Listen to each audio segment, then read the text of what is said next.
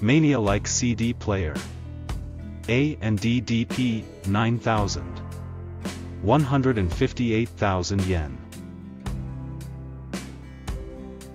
The design and functions, including the remote control, are exactly the same as the Dp-9000, but the structure is completely different. Actual weight, 12.3 kilograms. The wood side panels are 18 mm thick and weigh 275 g each. The top plate is a 3.2 mm thick copper-plated iron plate and weighs 3 kilograms. Both sides and the bottom plate are made of integrated U-shaped aluminum die casting, and have a surprisingly complex shape, with a thickness of 6 mm on both sides. Additionally, there are 6 pillars made of aluminum that stand from the bottom plate, and the top plate is screwed to these pillars. A truly strong structure. The legs are made of ceramic and aluminum and weigh 120 g. The mechanism, base, and tray are die-cast. Inside, on the right side, there is a large shield case made of copper-plated iron on both sides. Both the board and parts are of good quality. The clamp disc stabilizer is a perforated disc the same size as a CD, and holds the disc firmly in place. The opening and closing of the tray is very elaborate.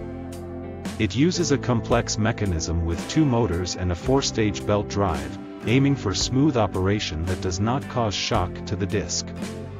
Both power transformers come in shielded cases, and the case size for the digital version is 72 by 62 by 57 mm. The analog version is 574 x 60 mm. Both the board and parts are of good quality.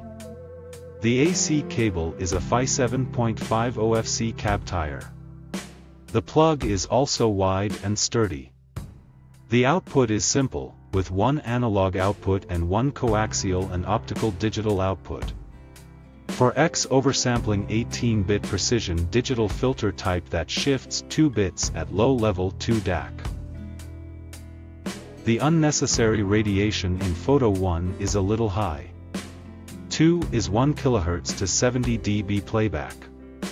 The signal-to-noise ratio is good, but there is some hum. However, at this level it can be completely ignored. Rather, it is proof of the strength of the power source. The trend is the same for 3 to 90 dB, but 1 kHz itself comes out about 5 dB higher. The sound has something in common with the 7000, but the low end is massive and rich and doesn't budge. It has a pyramid-shaped sense of stability, has little distortion, and has a fine grain and good texture. Both sound quality and sound field are thicker than the 7000, and the scale is larger. The sound image comes out a little thicker than the 7000, but maybe this is more natural. Compared to 7000, it is more suitable for classical music and adults. Both the cabinet and the legs of this player are extremely strong, so you can use it like a maniac, such as using a stabilizer on the top plate. In that sense, it can be said to be suitable for enthusiasts.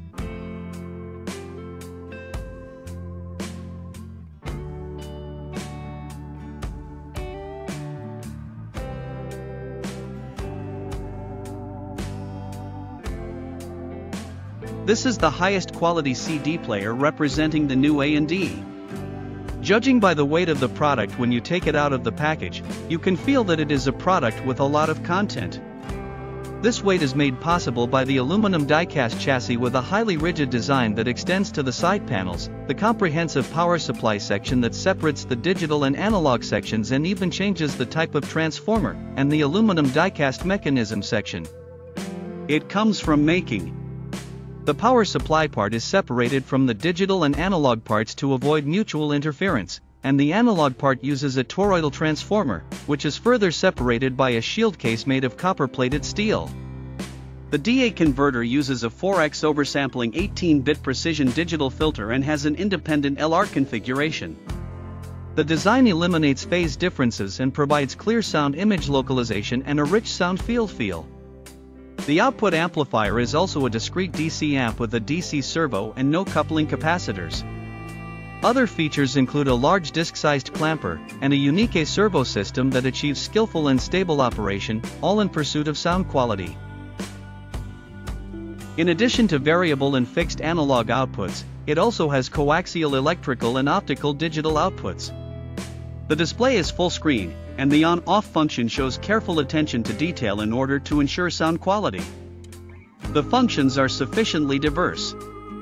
You can already feel the sense of luxury from the silent opening and closing of the tray. The thick and heavy sound has plenty of room even for full orchestral fortissimo. The organ sounds deep and melodious, making it attractive. The fusion rhythm is strong and has a good push. Coaxial output produces a solid sound, while optical output produces a thick and extended sound.